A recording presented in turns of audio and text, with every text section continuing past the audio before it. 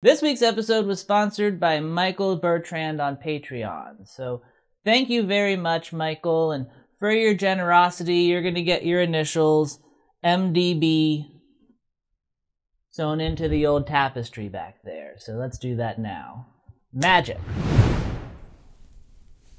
Haha, y'all didn't know I had smoke powers, did you? But yeah, thank you very much, Michael. If you would like to be generous like Michael, head over to my Patreon. There's a link in the description below.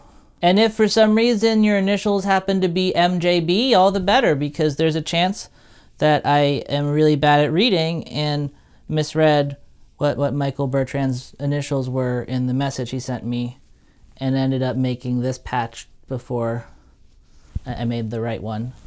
So this is ready for any MJBs out there with a generous spirit. In any case, let's start the episode.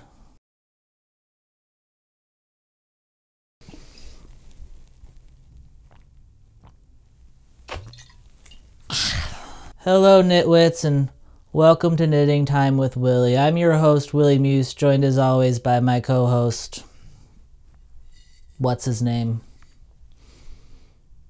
And today I'm finally giving you blood-sucking bunch of jackals exactly what you want. Another episode of my stupid deep dive into America's Next Top Model Cycle 6. I hope you're happy, you stupid little bastards. As the comments have repeatedly reminded me, it's been quite a long time since my last one of these, and there are a lot of good reasons for that, which I'm going to go over now, so maybe you can just shut up for 1 second. Sorry, that's harsh. I'm kind of a mean drunk. The first reason is just scheduling stuff. Between the holidays and the fact that there were other videos I wanted to do, I haven't had time to get one of these out until now. I wish I was better at time management, but I'm not, and seeing as I can never seem to find the time to try and get better at it, I've decided to instead just accept that this is who I am. The second reason is that this particular episode I'm about to talk about has 2 photo shoots in it, and given that I have for some reason committed myself to recreating said photo shoots, I wanted to wait a little bit after the holidays before that happened because, well, I've spent the better part of the last 2 months subjecting my body to what can only be described as the nutritional equivalent of viciously beating someone with a sack of oranges. So I wanted to give myself a couple of weeks of diet and exercise before I go taking photos of myself for public consumption. Also, my dog somehow managed to piss on the sweater I wear to film these, so I had to wait a while I got that dry cleaned. I don't know how she managed to find it or why she decided to piss on it once she did, but she's perfect and I don't question her methods, I just work with her decisions. And finally, the biggest reason that this video has been put on the back burner for so long now is the simple fact that the idea of making it is daunting as fudge. Like, if we're being honest, those other 3 reasons I gave were just filler, because this is the real reason I've been putting it off for so long, but I felt silly just coming on here and saying that I'm genuinely afraid to make a YouTube video where I talk about a dumb reality show from 2006, because, well, based solely on that description, I couldn't possibly imagine anything sounding lower stakes than that. But the truth is, I am scared. Like, I'm not complaining, but the fact of the matter is that each new video I make is going out to a larger and larger audience, and while that's great, it's what I wanted, it also means that I feel more and more pressure on me with each passing episode that I make. I think about the first video I made in this series back when I was a fresh-faced young content creator with gross oily hair that I hadn't groomed in a year and a half, and I honestly don't think that I ever thought that this is where I'd end up. Like, don't get me wrong, if I told that greasy troll about how much his channel has grown in the past year, he'd be genuinely thrilled. But if I then told him that he'd spend many a stressful day trying to word stuff just right, lest he fucked something up royally and ended up ruining his reputation by putting a horrible take on the internet for all to see, he'd probably be confused and be like, you know, we're making videos about the Tyra Banks show, right? When I started making these videos, I honestly thought it would be fun and easy. You know, I'd come on here, react to a couple of clips of the show that I genuinely love, make a few bad jokes, and then cut to the puppet saying something mean about me. And while I do have a lot of fun doing the show, I cannot say that it's easy. For as mind-numbingly stupid as ANTM is, it's also insanely complex, and figuring out how to talk about it in a way that I feel comfortable with the public seeing has consumed a large portion of my last year and turned me into the mess of a person you see before you, rambling incoherently in an effort to put off actually talking about this episode and swinging wine directly out of the bottle.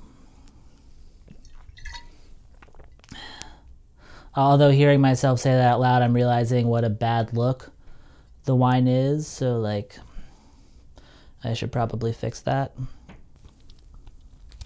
Which, like, for the record, the phrase, that I feel comfortable with the public seeing, is key there, because please know that if I were just talking about this shit in my normal life, this would be a million times easier. Like, nobody who knows me personally would ever describe me as thoughtful or capable of compassion. So I would 1,000,000% be talking about this show a lot differently were I just shooting the shit with people who aren't online.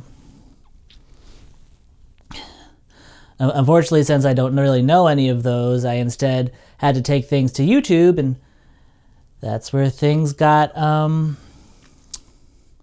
complicated. Putting stuff out online opens me up to the possibility that countless people will see it, and with them they'll bring their own thoughts and opinions, and those thoughts and opinions are often not going to be on my side.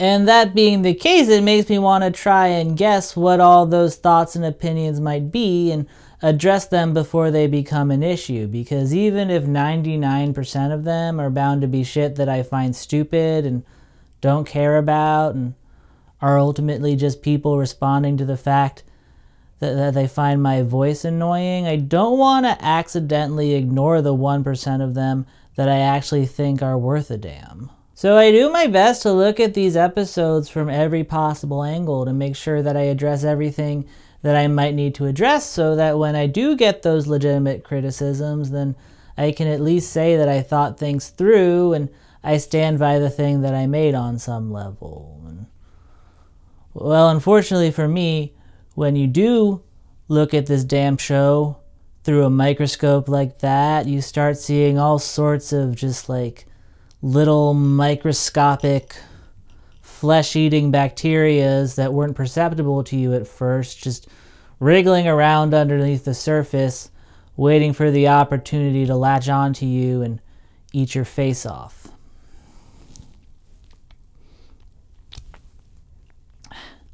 Metaphorically speaking, of course. Although I guess there was actually a literal flesh-eating bacteria scare in Cycle 4, but I'm pretty sure in the end that turned out to be a different skin condition. Michelle was just fine. A lot of blackface in that episode. And I guess this is all just a long-winded way of saying that though it seems like just a simple, stupid, over-the-top television show on its surface, if you think about it for literally any amount of time, you realize that there's a lot more going on here. Looking at the show as closely as I do makes Top Model go from feeling like fun trash television to like an ethical thought experiment, and seeing as I got a B- in the only philosophy class I ever took, I don't always feel fully qualified to tackle the complex moral issues that it brings up sometimes. And honestly, I don't think I've ever seen an episode of television, top model or otherwise, which brings up more complex moral issues than the one I'm about to talk about today, because, like, how do I say this eloquently? This shit is fucked up. There is so much terrible crap crammed into this hour or so of television that I truly don't know where to start talking about it, but since I have committed myself to making this series like the stupid bitch that I am, I feel like I have no choice but to figure it out. And I guess that the best way to start a thing is to just start, so here we go. Like I said, I'm feeling very in over my head with this one, so feel free to tell me all the ways I fucked it up in the comments, and I'll do my best to read everything you guys have to say and take it in as best as I can. Just, like, be nice about it if you can. But yeah, with that out of the way, let's get this shit show started by talking about Cycle 6, Episode 7, The Girl Who Has Surgery.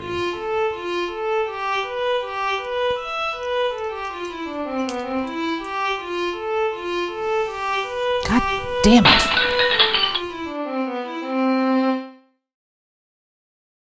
So like I've said before, every episode of Top Model has an underlying lesson that kind of ties everything that they do that week together. As best I can tell, they start with a broad topic that's something a model would need to know about, and then they build all their lessons and challenges and photo shoots around that. And though they usually build them in such an over-the-top and ghoulish way that it's not always immediately apparent what specific nuggets of wisdom they were trying to impart on the contestants, Tyra will usually come in at the end and state outright what the theme of the week was, and when she does that, if you think back on the episode, you'll usually be like, oh, okay, I get what they were going for. And I honestly don't think I can properly discuss this episode without saying what the lesson of the week is up front, because while it is immediately apparent to anyone with a conscience that a lot of what happens over the course of this episode is incredibly horrific, when you actually stop and take a second to look at these challenges through the lens of the lesson and do the thing where you think, oh, okay, I get what they were going for, things start to feel so much worse than you ever thought possible. And you know, rather than rambling on, why don't I let Tyra tell you what that lesson is. Welcome, ladies. Or should I say welcome, ladies? Because you learned about the ugly side of modeling this week. And like, if hearing Tyra say that fills you with a dread so deep that you fear it may one day consume your soul, then good. You've been paying attention. If this episode has a thesis, it's that modeling has the potential to ruin you in a lot of different ways, but instead of like teaching the girls how to not let it ruin them, instead the show just kind of turns all the things that might ruin them into a series of challenges and lessons and photo shoots, and then it judges the girls on their ability to not be ruined. And just in case that didn't sound monstrous enough, while the show is subjecting the contestants to challenges related to the ugly side of modeling, it's also subjecting quite a few of them to the actual ugly side of modeling. And while I don't know if it was intentional, it does create this cool play within a play sort of thing that makes the episode a lot more interesting than a lot of other entries in the series. There's so much horrible in this episode that they have to get things started a lot quicker than usual in order to fit it all in. So after a brief check-in with the girls up front, we jump straight into this week's challenge, and boy howdy is it a doozy. The girls are told that they'll be meeting with a woman named Duprice, which right off the bat, not a good sign. I would never trust anyone named Duprice. Sorry to any Dupreces who may be watching this right now. We're told that Duprece is the most sought-after creative director in the world, and for the girls' challenge, it's their job to impress her. Unfortunately, for the girls, this is a complete lie, because Duprece is actually an actress who's been instructed to viciously insult them in ways that I would not wish upon my worst enemy. I'm an actress and a former model, and I'm pretending to be a really intense, mean, creative agency director. I'm gonna give them some really harsh criticism about their physical looks. The challenge for the girls is to see if they can handle the brutal side of the modeling business, because it happens all the time. Duprece basically just looks at the girls' portfolios and shits on their physical appearances in a way that a bunch of young women in their early 20s probably don't really need in their lives. Also, bonus points for casual transphobia. I need to see your stomach, because your stomach looking a little big here. You gotta work on that stomach a little bit more. The stomach is definitely, I don't know what happened with that picture. Well, you know what? Your stomach's not looking that good in person either. She looks like a transvestite. Look at that face. Come on. She has issues. I think I'm cute. I don't think I look like a drag queen. When they're done having a total stranger say all of their greatest insecurities out loud, the girls are asked to pose for a Polaroid photo, and this is where the real challenge begins, because the winner here is going to be judged based on how well they're able to convincingly smile after they've been made to feel like shit for about 20 minutes straight. I wish I was making this up, but the show flat out says that that's what's going on here. He's gonna take some Polaroids of you. We're gonna keep you on file. Okay. Just want a natural smile. It's important to be able to shake this off and do your job, and they will catch that in a Polaroid when you could see the affectedness in a lot of the girls. The smile probably looked fake because there was nothing to smile about. I just didn't enjoy it at all, and it's just not a situation I put myself in, and I just didn't like being there.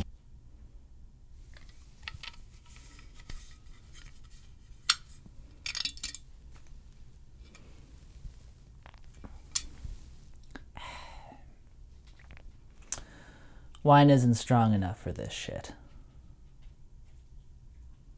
Over the course of the series, the show has dangled the girls over 5-story holes and thrown them into a tank with a shark and slathered them in honey and covered them with bees. But even with all that said, I still think that this is one of the most vicious things that it's ever done, because like at least when they dangled them over the holes, none of them actually fell. If that makes sense. Here, the girls are actually being insulted. Like, Duprece is not making the things she's saying up out of thin air. She's looking at actual photos of the girls and using those photos to come up with the meanest things she can think about them. And even if in the end she was only doing it for the challenge, that doesn't mean that whatever kernels of truth were buried in her fake insults didn't affect the girls in real ways that are genuinely kind of upsetting to watch. I don't think my stomach is that big. My nose is too big. As far as my gap, she can hang that one up. The gap is staying, sucker. I just want to see Jade. I know, she will come in here. What? Caprice, nice to meet you. Everybody was concerned about what Jade may do to the priest. We thought they were gonna go head to head. Hearing Danielle say that made me think that there's a chance that the only reason they were doing this challenge at all was to actively try and piss off Jade. Like, this is 100% conjecture on my part, but I wouldn't be surprised if I found out that a lot of what the producers have the girls do on this season was designed purely around trying to get the biggest reaction out of Jade that they can, because, well, her reactions are so good that they'd be fools not to. Like, if one week Jay came out and was like, okay girls, for this week's challenge, we're all gonna poke Jade with a stick for about an hour or so and see what happens, I don't think I'd really bat an eye.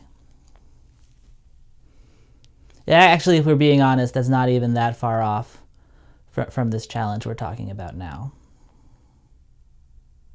If pissing her off was their plan, though, it does not work because, well, Jade is nothing if not unpredictable. Instead of getting mad, she seems to actually be kind of flattered by the horrible shit spewing out of Duprice's mouth in a way that's genuinely kind of charming to watch. Like, as best I can tell, Jade loves herself so much that she's genuinely unable to comprehend insults as insults if they're about her. Like, when Duprice says mean shit about her, I think the only thing that Jade pays attention to is the fact that the things being said are about her, and because Jade loves herself so much, she kind of just assumes that that means that they're compliments. You photograph really harsh. Yes, exactly. My look is very versatile. Like a dude. I thought that would be an extra plus for me. Oof, look at this nose. This is horrendous. Yeah, my look's like, I know. Duprice, you know, she's pretty cutthroat. I've dealt with that type of cutthroatiness. If I could have one superpower, it would be whatever Jade just did right there. Jade's inability to listen to other people when they speak pays off for her for the first time in the competition, and she's named the winner of the challenge. She's told she can pick one other contestant, and the two of them will have a special prize waiting for them when they get home. Unfortunately, the girl she chooses is Nena, and the reason that's unfortunate is that the prize is that the show flies one of their loved ones into Los Angeles for a visit, which means that we get to watch Nena and her boyfriend John interact again, which, like, hooray. And I honestly hate talking about this relationship like poison, so I'm gonna be nice to myself and skip over most of their interactions in this episode. But that said, I can't not show you Nena's reaction to finding out that John was the person the show flew in for her, because, like, it's just too good. Nena is just hugging her boyfriend. Oh, surprise, surprise, huh? For a second, split second, I thought it could be one of my sisters in the box. I don't know why I thought that, but it was just maybe wishful thinking. So when I opened it and John came out, I felt indifferent. John, just for him to be here. It's gonna be kind of difficult for Nena, so it's causing tension. I genuinely don't think I've ever seen anyone hate another person as much as Nena seems to hate her own boyfriend. Like, it's honestly kind of fascinating. Unlike Nena, Jade is thrilled with the person they flew in for her, and so when she opens up the human-sized box with her name on it and sees her mom, she reacts with what I'm pretty sure is the first and only time we see her express human emotions during her tenure on the show. Is my mom in there?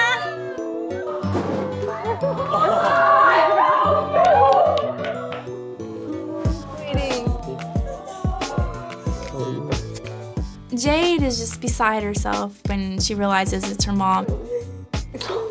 Jade had opened up and started crying, and that was really sweet. I haven't seen that side of Jade ever before. Jade's reaction is actually pretty common for when this sort of stuff happens on a reality show, and, like, maybe I'm just dead inside, but whenever I see people break down in tears like that when they're reunited with their loved ones, I'm always kind of surprised by it. Like realistically, she's been filming for 5 weeks or so at this point, so that doesn't seem like that long to go without seeing someone. I go 5 weeks without seeing people all the time, and when I do finally see them, I don't usually cry tears of joy about it. I'm usually just like, hey, anything new?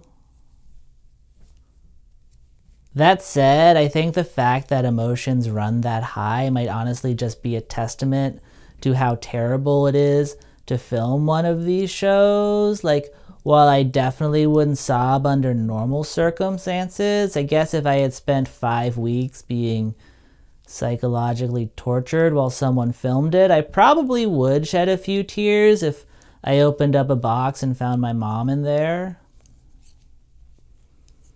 That said, I feel like regardless of the situation, opening up a box and finding my mom would be really weird, even if I was really happy to see her. And like, I'm not gonna lie, finding out that Jade has a mom is kind of jarring because it humanizes her in a way that I didn't know was possible until now. Like, I guess I already knew on some level that she must have had a mom and a childhood and stuff, but I think up until this point, part of me kind of assumed that she was born when a reality TV producer had a headache and then a PA chiseled a hole in his skull to try and make it go away, and then Jade just sprung out of that hole fully formed, ready for cycle 6. Thankfully, Jade is perfect in literally every way, so even when she's being humanized, she still somehow manages to keep getting weirder. We learn that her mom is an energy healer, so we then watch Jade as she gets her energy healed, I guess. I'm not entirely sure what's going on here, but it's interesting to watch. What makes it even more interesting to watch is the fact that this is where we learn that Jade is also a poet, because, well, of course she is. She's perfect. And so while she's being healed, we get to hear one of her poems. I wrote something today and I'd like to share it. Heaven and hell, earth power, wind force. Make me listen, and my strength will be my source. Thanks, Mom.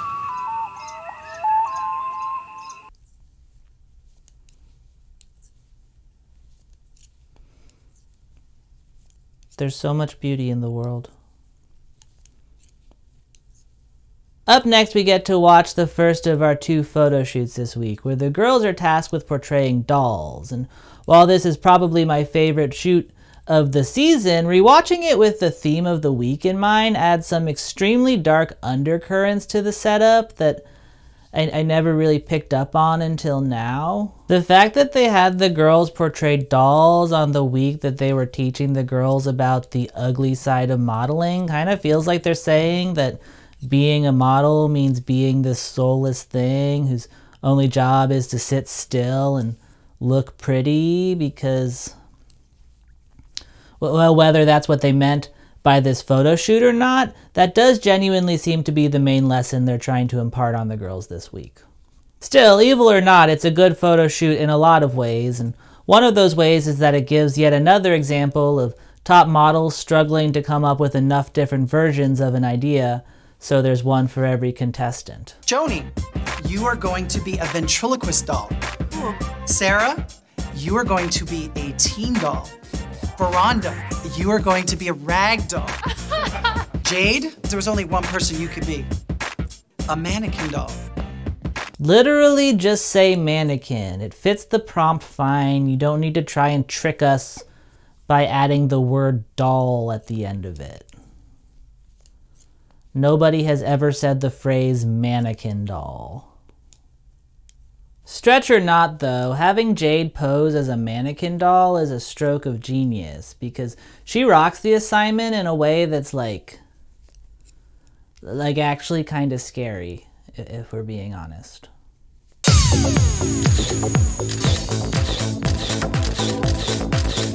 Ooh, you're looking so eerie, like a real mannequin, Jade. That's the idea, right? That's uncanny.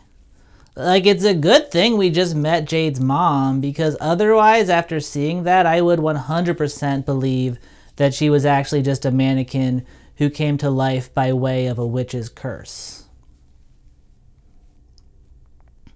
Actually, come to think of it, maybe that's what Jade's mom was doing when she was healing her energy. That honestly makes too much sense not to be true. I'm scared now. Another highlight of this photo shoot is that it continues the subplot of Sarah being the street chic girl of the season in a way that's very, very funny. She's basically supposed to be a Bratz doll, so they dress her in what a white person in the mid-2000s would think that a female rapper would wear and make her stand in a giant box. Look. What did you say? Sarah, dolls are a little tighter. They wouldn't be packaged into a box like this. And like, I feel like it makes sense given her present circumstances, but I don't think I've ever seen a person look less comfortable than Sarah does in that moment.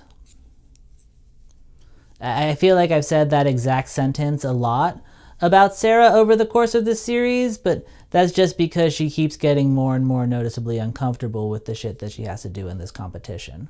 Also, watching that made me realize that there are a lot of human-sized boxes in this episode.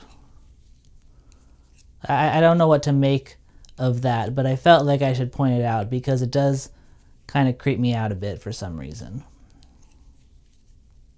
Unlike Sarah, Joanie genuinely rocks it as a ventriloquist dummy, delivering what I genuinely think might be one of the best photo shoot performances of the entire series.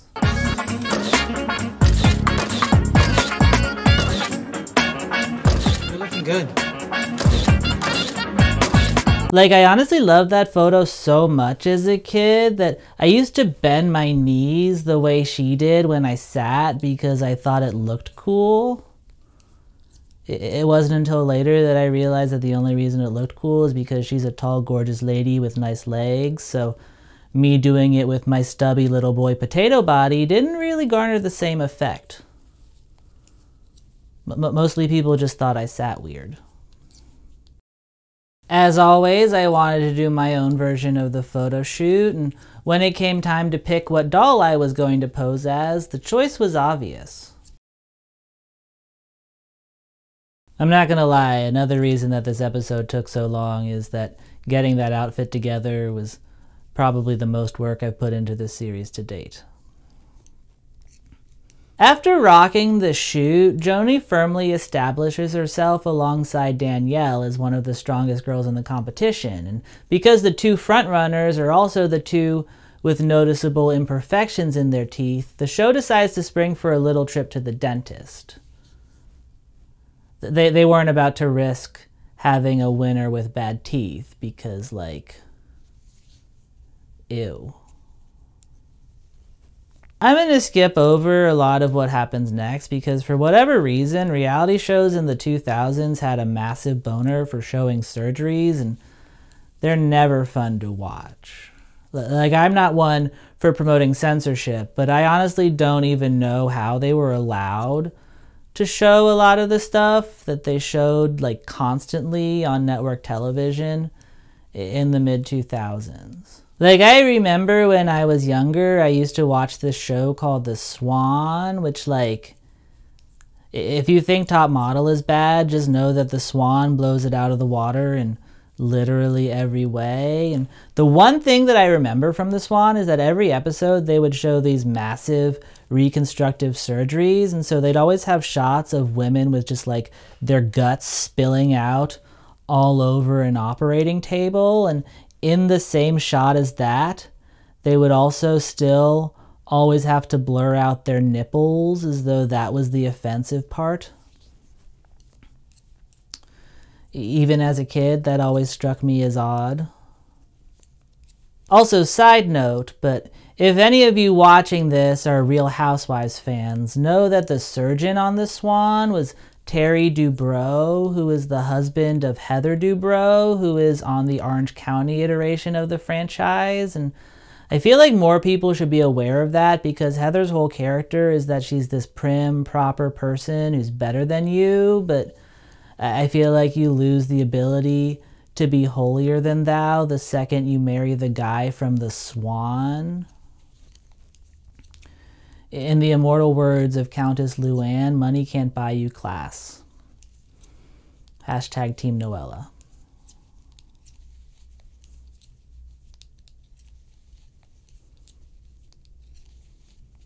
Wait, what was I talking about again? Oh, right, Joanie. Basically, the only thing you need to know is that Joanie sits through a lot of painful looking surgery in order to fix her teeth, and though it's gross to watch, it's actually very nice for her because her snaggletooth has clearly been something she's dealt with her entire life, and she's very clearly happy to have it fixed. So I'm happy for her. She's emotional right now. What's wrong, Joanie? I'm happy, right? Your tears of joy. That's so cool. Aw, I've never afford anything like that. If we could go to the dentist for a checkup every year, we were lucky. I never got braces or anything like that. Of course, this is Top Model, so things obviously can't just be nice, and that's where Danielle comes in, because unlike Joanie, she does not want the surgery being offered to her, and though you'd think that her saying that would be the end of the story, of course it is not.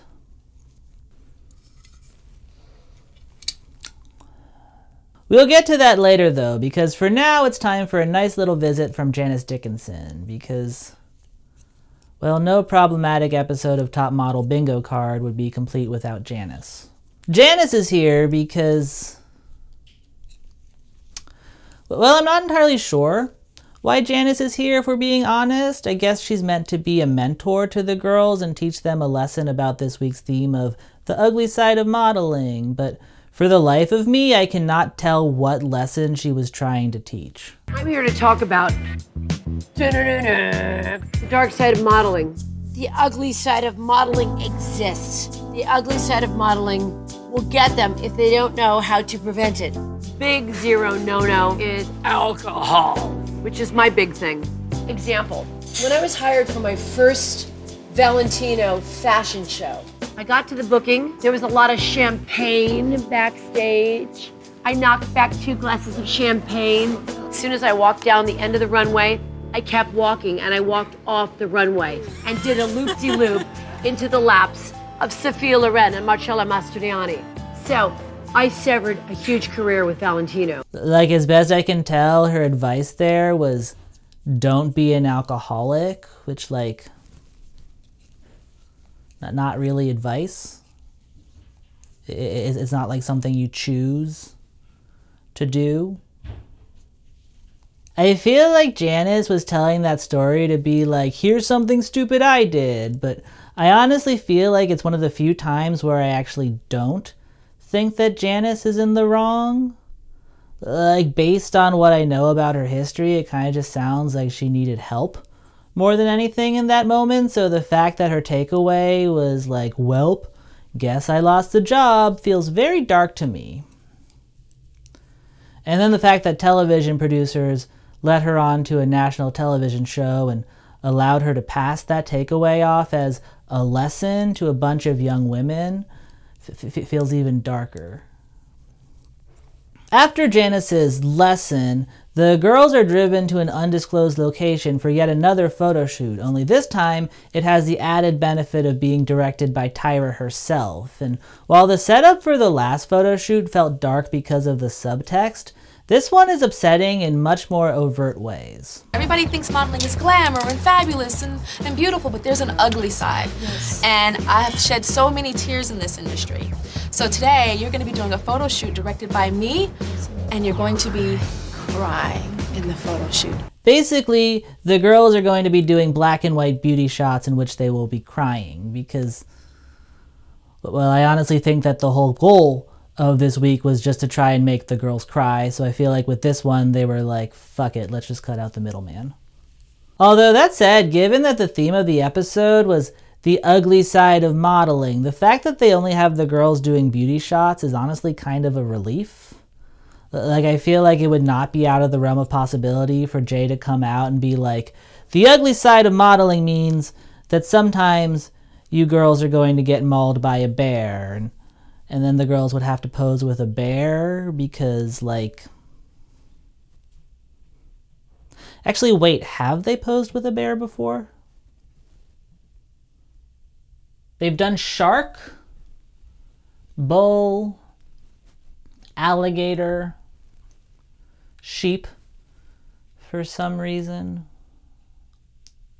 I don't think they ever actually pose with a bear, but I do think at one point they take posing lessons from a bear. I wish I was making that up, but I'm not. God, I love this show.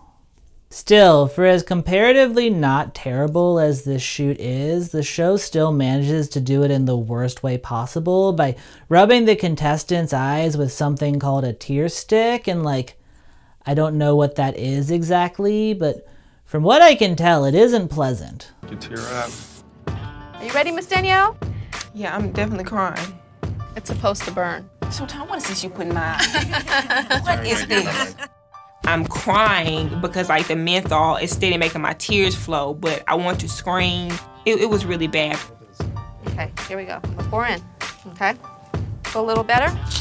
No, that's better. Okay. Also, not gonna lie, but watching them pour a bottle of water down Danielle's face did make me wonder, like, why not just start with that? Simulating tears isn't that hard to do, so I feel like they probably could have figured out a way of doing it that didn't involve burning the girl's retinas in some way. That said, though, I still think that this is probably one of the best photo shoots of the season, and I think that is 100% due to the fact that Tyra is on the sidelines coaching the girls. Like, say what you will about her, but Tyra knows what it takes to get a good photo. Sarah, so I need you to think old movie star, like you're sad and you're crying. Nice, Sarah. Crazy that I'm getting, kind of a one-on-one lesson from Tyra Banks on modeling. Stick your neck out. There you go. Good. Hey, yay. I've talked about it before when talking about Miss Jade, but I think one of my favorite parts of this show is watching people be experts in ways that I didn't even realize were possible. Like, Tyra has a shockingly cerebral approach to modeling, and watching her give advice about seemingly minor details that end up making a huge difference in the ultimate outcome of the photograph makes it very clear to anyone watching why she's one of the first people you think of when you think of a model. You don't have to act that much. The tears are on your face, so that's already doing half the work, okay? I want you to watch me, because it's not like, because what you're doing is you're doing real tears, you're going like, so look at the picture that I'm creating. Tyra's a wonderful director, and she was just giving me thoughts to put in my head. It's more like... So I tried to give Tyra what she asked for. Push your body forward again, like into it. Watching Tyra give notes made me feel like she's probably the only reason that this show works as well as it does, because she's so good at being able to put into words all the intricacies of what it takes to be a model that she does elevate the competition aspect of this show. Like in someone else's hands, Top Model very easily could have read as a beauty contest, but with Tyra, it genuinely feels like a talent show, and that's because for her, modeling is genuinely a talent. Like, she's so good at it that if you watch this show long enough, you do start to buy into the idea that modeling is this weird sort of meritocracy where anyone with the right look will inevitably rise to the top provided they know all the right tips and tricks. Like it honestly took me longer than I care to admit to realize that that's probably not actually the case.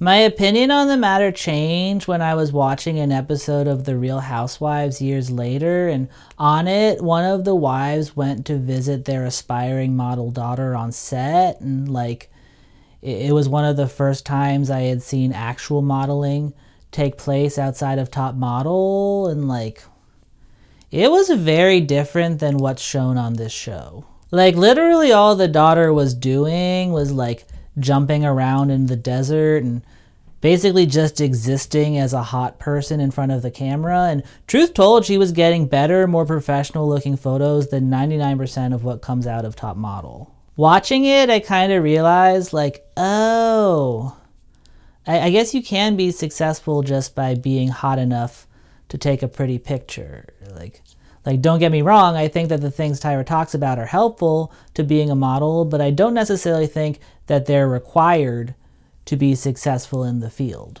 That said though, fingers crossed Tyra's tips do help, because I have a second photo shoot I need to do on this episode, and let's be honest, I'm going to need all the help I can get if I'm going to make a beauty shot work. In order to properly recreate the shoot, I have also purchased a tear stick, and well, I'm absolutely terrified to use it on myself. Let's be honest, if Danielle complains about how much it hurts, then it does not bode well for me.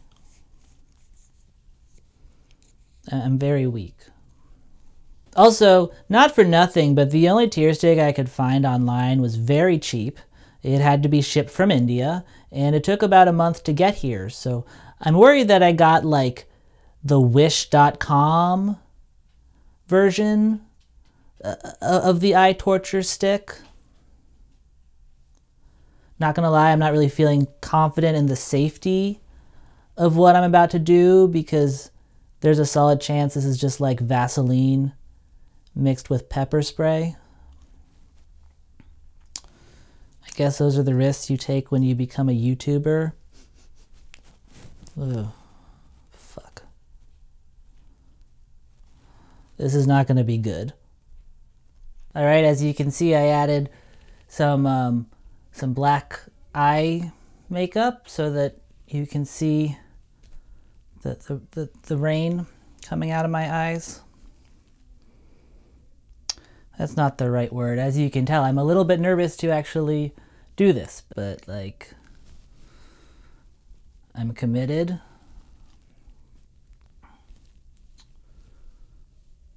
I'm gonna do it, I promise. Just need a second of psyching myself up. Okay, I'm gonna do it. So I will take this, and I lost the box that tells me how, but I don't think it was in English anyway, so I don't think, so let's see, I think I just go, oh boy. Oh, ow. So like, I don't know if you've ever cut onions, but like if you cut onions and mix it with mint, oh my God, ow. Ow, God damn it, I don't think I can open my eyes. Am I tearing? It feels like I poured like Listerine in my eyes. Like it doesn't hurt, but I'm also not entirely sure if I can open them up. Why would they do this on this show? Just pour water down their face, Jesus. Okay. So, I think I actually have to sit here a little while before I can actually take the photos, because I genuinely, like, it feels very counterintuitive for me to open my eyes. Oh, no. No. Alright. I can kind of open my eyes now, but I don't really feel any tears. Do I have tears? No. Why is it making me sniffly? Like, it's making me cry in other aspects, but it's not making me tear. God, this is gonna be a bitch to edit. It doesn't hurt, it's just weird. Like it feels like someone put like spearmint gum on my eyeballs. Oh, there's a tear. And my makeup didn't smudge, so I feel like I should just do this. And that looks more like I cried.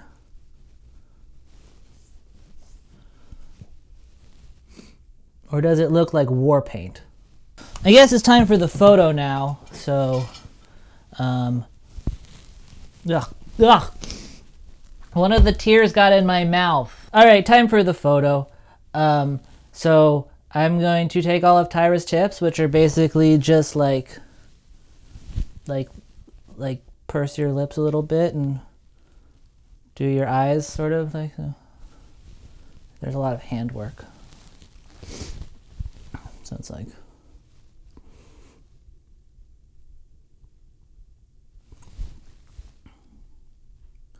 no, that's no good. All right, I'm gonna get this right. So stick out your neck, put your tongue, stick out your neck, purse your lips, make your eyes good, find the light, put this hand thing here, that for some reason.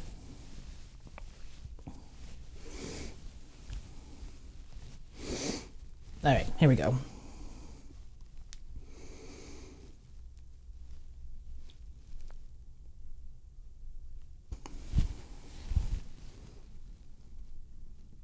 All right, I'll take it. All right, fingers crossed I can still read my fucking script after that. Jesus. You'd think that nearly blinding myself with a lipstick made of hell jelly would be the low point of making this video, but you'd be wrong, because right now we're going to talk about the moment that I've been dreading since, well, basically since I set out to start making videos about Cycle 6 of Top Model. Not only is this one of the most controversial moments in the history of reality television, but it's also so fucked up in so many ways that even though I've been putting off talking about it for 4 months now, I still don't really feel entirely ready. That said, there's no time like the present, so let's do this. Where's my flask? After the photo shoot with Tyra, it's time for judging, and when it comes time for Danielle's turn to be judged, Tyra is not happy because Danielle didn't get the surgery the show wanted her to get. If we're being honest, I also wasn't happy at this moment in time, but not because of the fact that Danielle didn't have oral surgery so much as the fact that it was at this exact moment that I fully accepted that I will one day burn in hell for watching this show. So Danielle, you went to the dentist, but you refused to have your gap closed. Do you really think you can have a CoverGirl contract with the gap in your mouth? Yeah, why not? This is all people see. It's Easy Reads Beautiful CoverGirl. It's not marketable. Yeah, just a little bit is okay, but I don't want to completely close it. Well, I guess she just left the gap wide open for another girl, baby. I agree.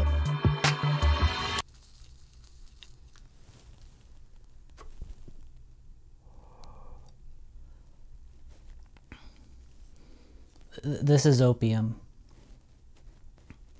The stuff in my flask was not strong enough.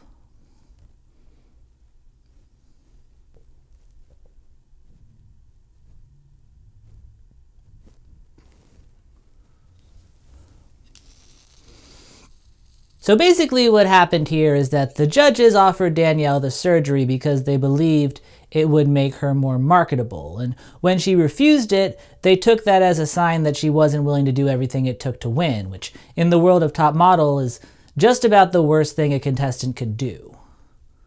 Like, I'm not even kidding. You could probably take a poop on the floor in the middle of judging, and while that would probably land you in the bottom 2, there's still a chance you'll make it to the next week, provided you're able to demonstrate enough drive. They never outright say it, but they very heavily imply that if she wants to continue on in the competition, Danielle would need to surgically alter her own appearance in a way that she does not want to do. Which sounds like the description for a psychological horror film, but it's really just primetime, baby. Full disclosure, what happens next happens in the next episode, but since I don't want to ever try and talk about this again after today, I'm going to just jump ahead a little bit and get this all out of the way in one fell swoop because, well, not going to lie, if I have to drag this out for another episode, I genuinely think this might be the last Top Model video I ever make. After judging, Danielle is pretty much left with one of two options. She could either get the surgery or get kicked out of the competition. And like, I'd say she was between a rock and a hard place, but I honestly think that doesn't do her situation justice because her literal options both sound way worse than either one of those metaphorical options. Like, rock and hard place both sound like better places to be than giving up on the biggest opportunity of your life or subjecting yourself to unwanted cosmetic surgery.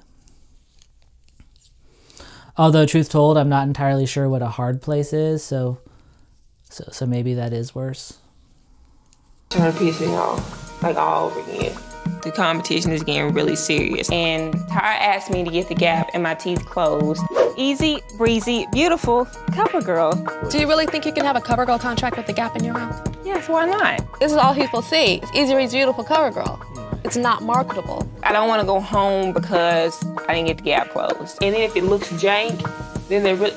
It's gonna work out fine. You might completely love it. I doubt it. Like, I doubt it. I have to choose my gap or going home. I'm at the bottom right now. I feel like that is the biggest challenge that has ever faced me. She mulls over her options for a while before ultimately talking it out with her mom, who seems awesome and basically says that Danielle should follow her heart, but if her heart is telling her that she wants to stay in the competition and that means filling in her gap, then she should do it. And so she does. I do respect Tyra's opinion. I do take heed to everything that she's saying. So I gotta suck it up. I gotta bite my lip. I gotta get my gap closed. As much as I don't want to. And like, look, I have a lot of thoughts on this whole situation, but Danielle actually did address it years later in a video, and since she's the one at the center of it all, I feel like I should start by talking about that. I won't play it here because, well, if we're being honest, I don't know how to download videos off of Instagram, but I will post a link to it below, so everyone please go watch it if you can, because I think it's necessary to understanding this whole situation. So, like, do that now. I'll wait. Actually, no, I will not wait. The pause button exists. So pause this, then go watch the video, and then come back here, and we'll discuss it. Yeah, I'm not waiting for you guys because you don't know how to use technology. Way to stand your ground, Willie. Okay, welcome back. So the basic gist of the video seems to be that Danielle wanted to make sure people knew that ultimately the choice to fill her gap was her own. And like, I guess I don't know Danielle, but based on what I do know from the show, this video is very Danielle. In it, she's way more focused on herself and her own actions than anything else in a way that's very similar to how she acts on the show. And watching it, one of my main takeaways was like, yeah, I feel like the Danielle we see on the show is accurate to who she is as a person, and she seems awesome. The stuff she discusses in it actually informs a lot of her behaviors during her time on Top Model, because based on what she says here, it doesn't sound like she actually gives two shits about winning the title so much as she views winning as her opportunity for a better life. More than anything, it sounds like she just wanted to get out of her hometown of Little Rock, Arkansas, and she viewed the competition as her opportunity to do that, which explains why she comes off as so intense and driven to win here. She basically saw this as her shot, and she was going to make sure she did whatever it took to not let it slip through her fingers. Which, like, I'll be honest, there are a lot of times on the show where she'd be like, all I care about is being America's Next Top Model, in a way that felt really intense, and I'd be like, okay, Danielle, chill. But when you replace being America's Next Top Model with improving my station in life and getting out of a situation I don't want to be in anymore, then her intensity makes a lot more sense. Which honestly explains why I think she spends the majority of the video talking about how the decision to get the surgery was nobody else's but her own, because, like, she did win. Using a reality competition show as your ticket to a better life isn't exactly the easiest plan to pull off, but she did. She worked her ass off and made all the right decisions and did the damn thing, and that's genuinely a huge accomplishment. I do think that sometimes in the world of liberal-leaning internet discourse, there can be a tendency to focus on the issue to a point that you sometimes forget the person attached to it. And I can honestly see how that would be frustrating, especially if you're someone like Danielle. Like, I don't get the sense that she'd love the idea that she'd be viewed as this poor innocent victim with no say in her own actions. So I get why enough instances of people being like, oh, poor you, I can't believe the show made you do this, would eventually make her want to stand up and be like, actually, no, I'm a human with my own agency, thank you. Because truth told, I honestly think that the only reason this moment sticks out as a low point for Top Model, and frankly humanity as a whole, is the fact that the show clearly wanted to make it into a moment. I think Danielle just genuinely didn't understand that the show was telling her to fill in her gap, and rather than saying it in the moment that they were, they decided to keep things vague in order to stir up drama with Tyra at judging by making it look like Danielle wasn't willing to do everything she needed to do in order to win, which is honestly insane because of all the storylines they could have forced on Danielle, not wanting it enough is honestly the stupidest one they could have picked. Like, I genuinely feel like if they came out and were like, this week you're going to be posing for photos, but the twist is that you're going to have to cut off your own toe while you did it, Danielle would probably be like, okay, left foot or right foot. Based on how she describes it in her video, I feel like had the show just been more direct with her, Danielle probably would have just gotten the surgery right away, and the moment wouldn't have come off as recognizably horrific as it ultimately did. Like, don't get me wrong, that's not me defending the incident in any way so much as me wondering how many similarly horrible instances we overlooked because the show didn't draw attention to them in the same way, which, like, terrifying to think about. Like, honestly, for as intrinsically ghoulish as the whole instance is, I honestly think the only reason that people remember it at all is because of this interaction that Danielle has with Tyra. Do you really think you can have a cover girl contract with a gap in your mouth? Yeah, why not? This is all people see. It's easier, he's beautiful cover girl. It's not marketable. There's a lot about that clip that makes you want to fuck off from society and join a convent, but I think that for me, the part that leaves the worst taste in my mouth is that it does kind of feel like Tyra is pulling a bit of a power trip there. Like, I've mentioned this joke I saw on Twitter a while back comparing Top Model to the Stanford prison experiment, and with each episode of this show that I talk about, that feels like less and less of a joke. Which, like, I wouldn't be me if I didn't give Tyra way more benefit of the doubt than she probably deserves. So I do want to point out that I don't think that Tyra is asserting her dominance here just for, like, the sake of it. Even though it really, really does look like she is. Like, I do genuinely believe that Tyra thinks that filling in her gap would give Danielle more potential for success as a model, and I do genuinely believe that Tyra wants her to be as successful as she can. Not for Danielle's sake, obviously, but the more successful their contestants are, the more legitimate Top Model seems, so I honestly don't think Tyra or anyone else on the staff has any vested interest in sabotaging anyone for the sake of drama. I also think that if Tyra is going a little bit overboard on asserting her own dominance here, it has less to do with a power trip and more to do with preserving her own public image. The way she's portrayed on the show is as this omnipotent superhuman who has all the answers relating to modeling. So if Danielle goes against her suggestion and turns out to be right, then that spits in the face of the narrative that the show has clearly gone to great lengths to construct for Tyra. And if that is the case, then that sucks for Tyra because Danielle ultimately did turn out to be right. Kinda.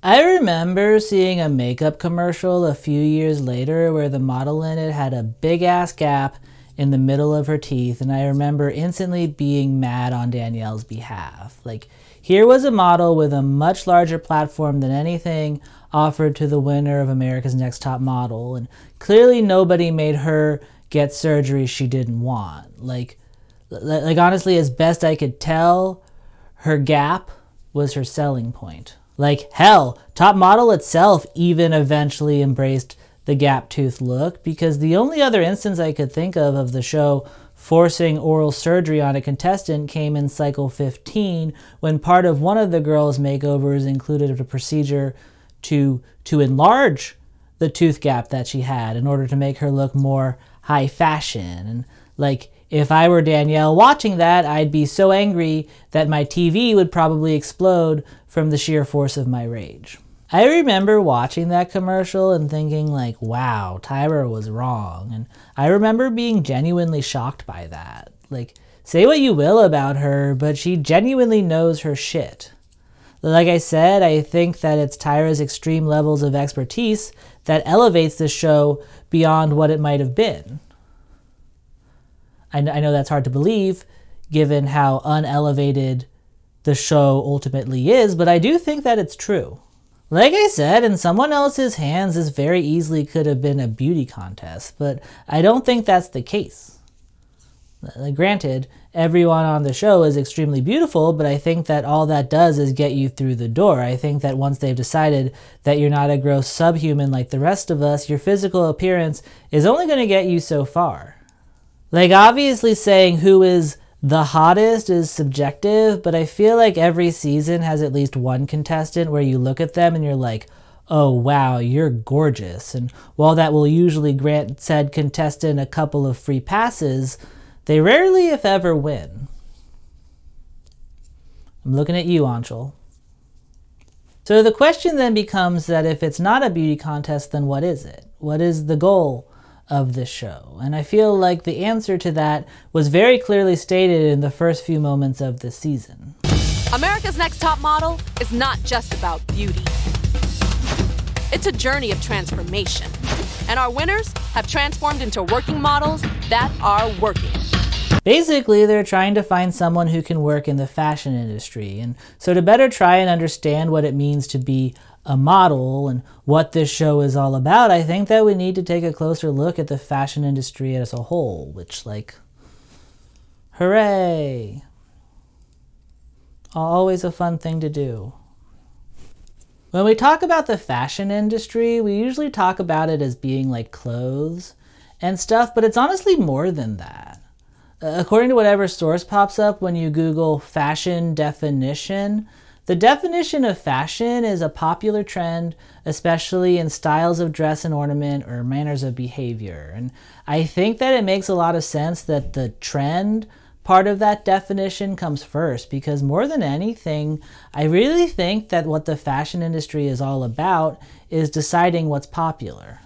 I think that Meryl Streep said it best in The Devil Wears Prada when she said, "This stuff? Oh, okay, I see. You think this has nothing to do with you. You go to your closet and select out, oh, I don't know, that lumpy blue sweater, for instance, because you're trying to tell the world that you take yourself too seriously to care about what you put on your back. But what you don't know is that that sweater's not just blue, it's not turquoise, it's not lapis, it's actually cerulean. And you're also blithely unaware of the fact that in 2002, Oscar de la Renta did a collection of cerulean gowns. And then I think it was Yves Saint Laurent, wasn't it, who showed cerulean military jackets? I think we need a jacket here.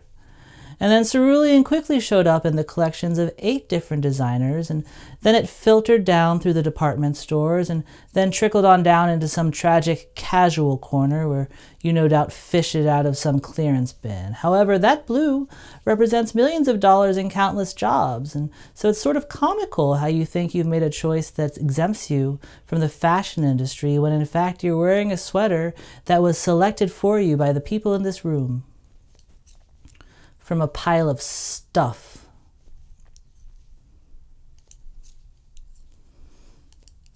God, what a good movie. They call it the Clackers. The fashion industry really is just a microcosm of society as a whole. It's a bunch of people doing their best to stay 2 steps ahead of whatever the next trend is going to be, so that by the time the rest of us catch up, they can capitalize on it by saying that they were there first. And when you think about it like that, you realize that the stuff that happens on runways and in design houses truly does ripple out and affect the rest of us in genuine, tangible ways. Even if you're someone like me who couldn't be fashionable if my life depended on it. Although I do like these colors on me. And I think it works both ways. The stuff that happens in society has ripple effects on what gets shown in the runways and in fashion houses too. Like, though I'm sure there are a lot of people in the fashion industry who would disagree with me on this one, I don't think that there's anyone who can actually just dictate what's on trend without a whole mess of other people's help.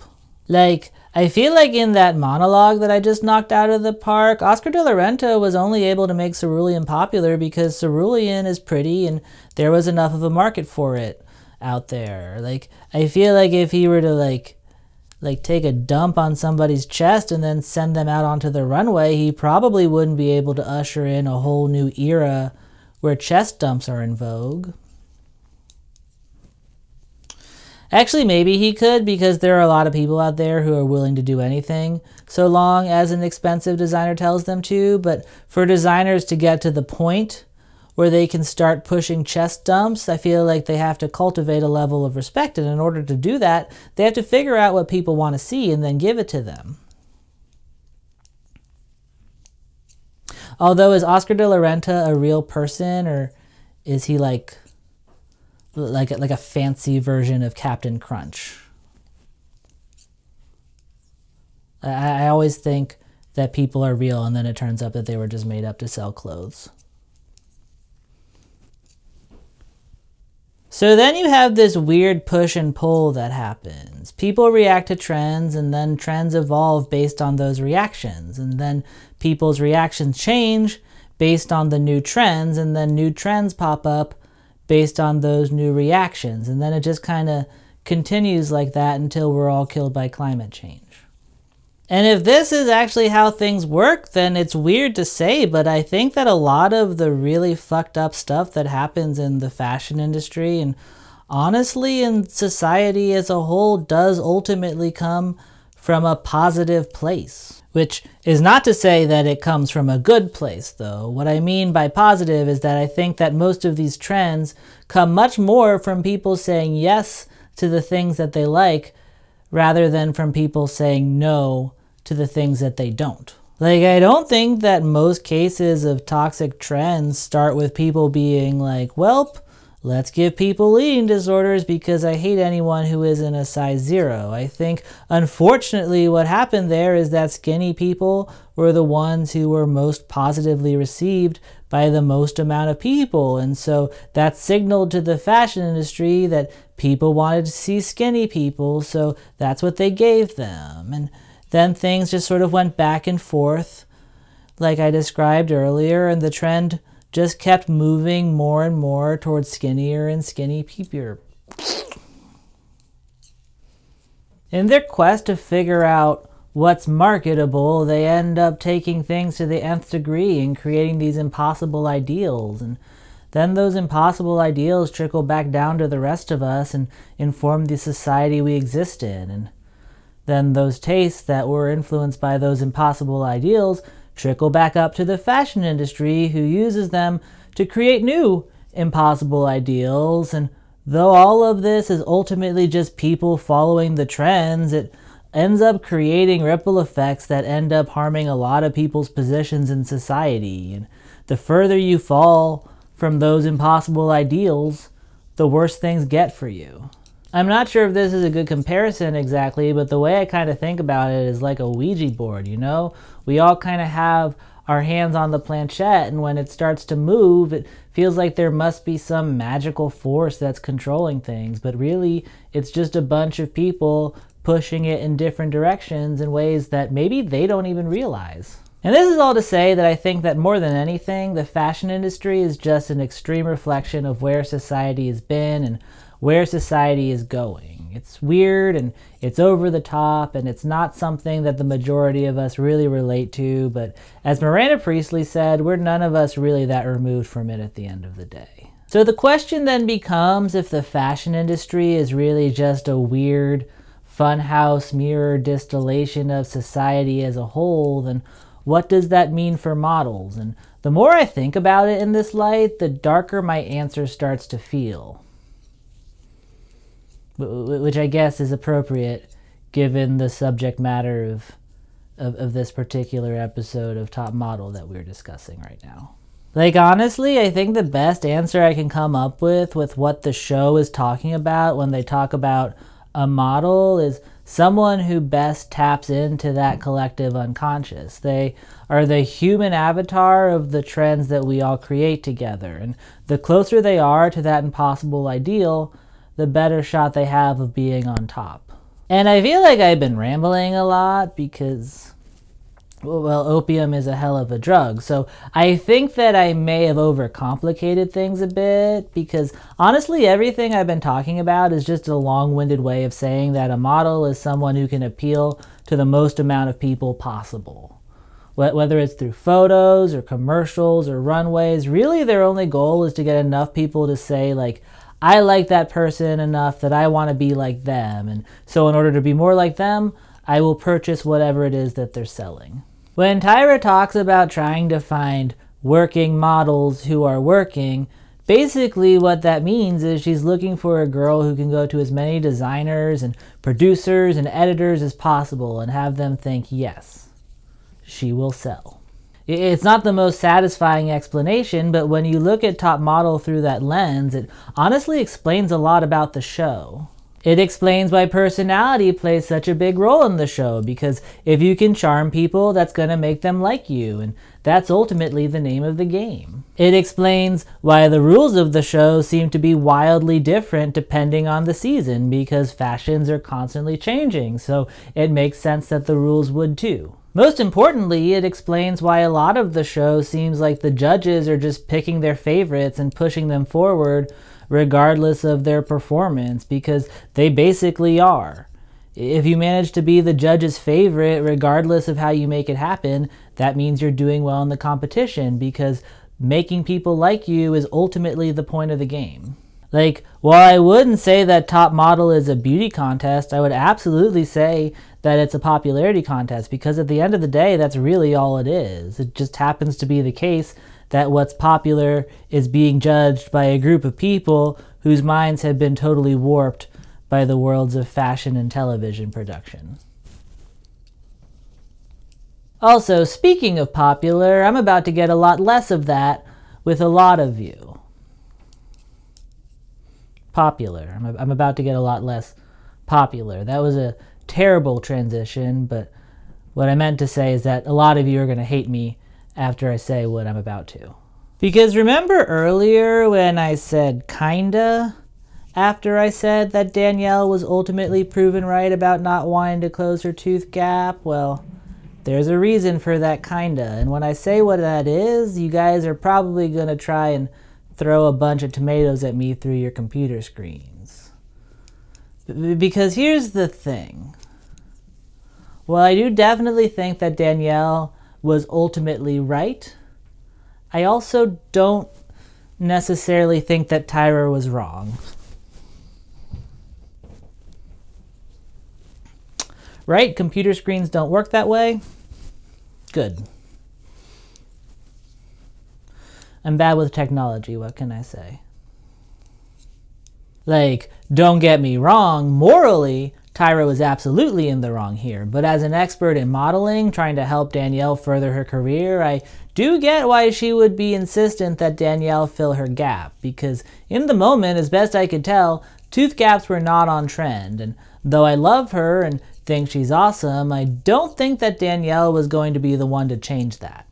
Because remember when I talked about that commercial where I saw a high-profile model with a gap in her teeth for the first time? Well, I left out a detail about her that I don't think is entirely insignificant. When making this video, I decided to look her up, and after some digging, I found that her name is Georgia May Jagger, and if that last name sounds familiar, then there's a good reason for that, and that's because she got it from her father, Mick Jagger, who is a very famous musician.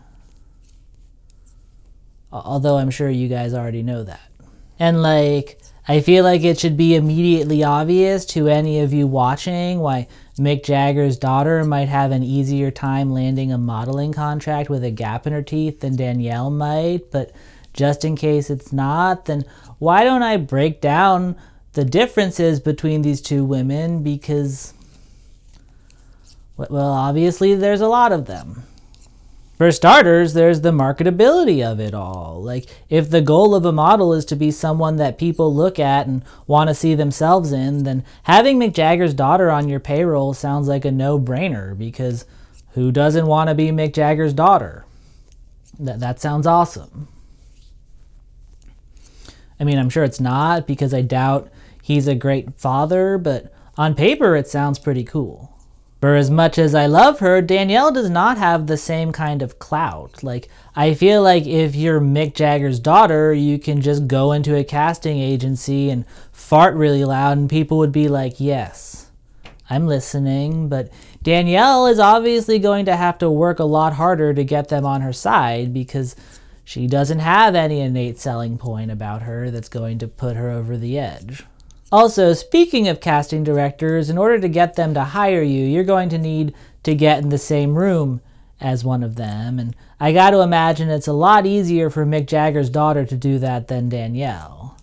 All of what Danielle talked about in her video was that her entire run on the show was her attempt to get out of Little Rock, Arkansas. So my guess is that she didn't really run into that many fashion industry professionals in her day-to-day life. I mean, be honest, how many casting directors for Rimmel London do you think are living in Little Rock, Arkansas? Like, at most there are 5. So Danielle's chances of running into one of them aren't great. Also, speaking of that whole Danielle literally had to try her hand at winning an insane reality show in order to get out of her hometown situation, let's talk about access to resources, because my guess is that Mick Jagger's daughter never had to jump through those kind of hoops in order to travel. I'll be honest, it'd be pretty weird if she did. I actually feel like Danielle's situation there is pretty unique, all things considered. So not only is Danielle not in a place where she's likely to get noticed by anyone who can further her career, but moving somewhere to change that is an incredibly complicated process for her. It sucks ass, but I don't think that Tyra is wrong in saying that Danielle would be smart to make sacrifices like filling her gap in order to maximize her chances at getting hired, because on the off chance that she's lucky enough to find herself in front of a casting director and it doesn't work out for her, who the hell knows when she'll have an opportunity like that again. And easy access to travel isn't the only way having more money and resources would make someone's life a lot easier. Saying what I just said out loud like that, it feels like kind of an obvious statement, but that said, it's true, so I'll say it anyway. Shut up. The way she describes it in her video, Danielle was more or less fighting for her life. I don't get the sense that she had the same safety net as Mick Jagger's daughter, because, well, I assume that most people don't have the same safety nets as Mick Jagger's daughter, and let's be honest, it's a lot easier to say, no, I'm not changing my gap, and slam the door in a casting director's face if slamming the door in a casting director's face doesn't mean you won't eat that week. And maybe I'm being too harsh on Mick Jagger's daughter, because truth told, I'm doing a lot of speculation here, and I don't actually know how much of what I'm saying about her is actually true. But that said, even if she did all her castings under a pseudonym and never got a dime from her sexy dad, there's still a good chance that she'd be able to keep her gap and make it work as a model a lot easier than Danielle could. Like, for starters, she's English. I don't know how it would work in other countries, but in America, an English accent connotes wealth and a certain level of exoticism that I do believe would make her gap more marketable in a lot of ways. Like, I'm not proud of it, but I do feel like there's some part of me that would see an English person with a gap and immediately think like, ooh, gaps must be all the rage in London. Very posh indeed. Danielle, on the other hand, happens to come from the American South, and she has the accent to boot, and unfortunately for her, being Southern and having a gap in your tooth comes with its own set of preconceptions. They're classist and they suck, but they exist, and that's bound to be a knock against Danielle's chances of getting hired, unfortunately. Like, I don't think that Danielle fits into any of those stereotypes in literally any way, but I also don't think that that matters. Like, a casting director's job is presumably to find the girl that the most amount of people are going to want to see themselves in, and because those harmful preconceptions exist in the world, it's likely to be a knock against Danielle in a lot of situations. Like, the casting director doesn't even necessarily have to agree with the harmful preconceptions. So long as they're aware of their existence, there's a good chance that they'll influence their decision on some level. Like, if they do their job like I do mine, odds are they're not going to be like, yes, this will be a tough sell, but let's spit in the face of society's preconceptions. Free to bet. My guess is that it's much more likely that they'd think something like, well, I wish it wasn't the case, but that girl probably won't be as easy of a sell, so I'm going to hire somebody else because more than anything, I just want to be done with work so I can go home right now.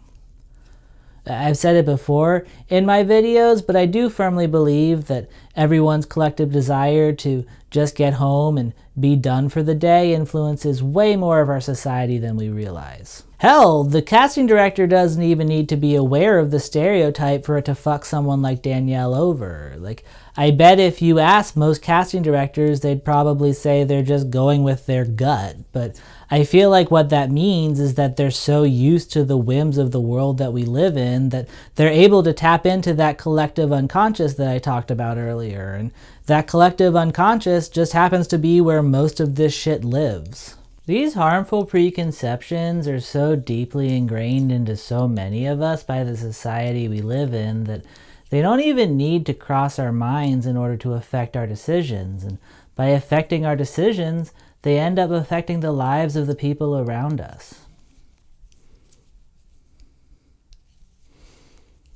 Which, like, speaking of harmful preconceptions that are deeply ingrained into many of us by the society we live in, let's talk about the other major difference between Mick Jagger's daughter and Danielle, the one that I've been dreading talking about since I started this video, because truth told, I probably shouldn't be giving my opinion on it anyway, and I probably would not have had I not committed myself to making this series like the idiot that I am. I don't think that I can properly discuss this whole situation without acknowledging the fact that Danielle is a woman of color.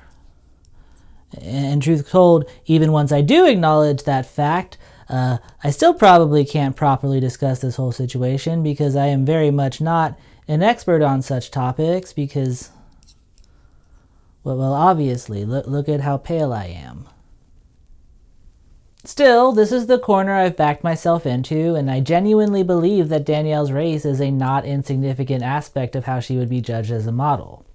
After all, if being a model does actually mean being some sort of human incarnation of this impossible ideal created by society, that does mean that black women will probably have a much harder time at it because, well, traditionally society has not been very kind to them. Like, it's weird because odds are that the majority of the trends being shown off have been stolen from black women in some way, but still, the industry showing them off generally seems to prefer having them modeled by white women because, well, everything is terrible. There are a lot of things that make me uncomfortable about Top Model, but perhaps nothing makes me more uncomfortable than the way they discuss race, because, well, obviously, look at how pale I am. To the show's credit, they do not shy away from discussing the reality that the fashion industry is generally pretty racist, but then in their efforts to try and be realistic to the realities of the fashion industry, the show itself ends up being generally pretty racist as well, which, like, not great. There are many times over the course of the series when the contestants of color feel like they are being held to different, higher standards than their white counterparts because, well, they almost certainly are. As far as this double standard relates to Danielle, I think it can be summed up in one word that gets tossed around a lot on this show, and that word is high fashion.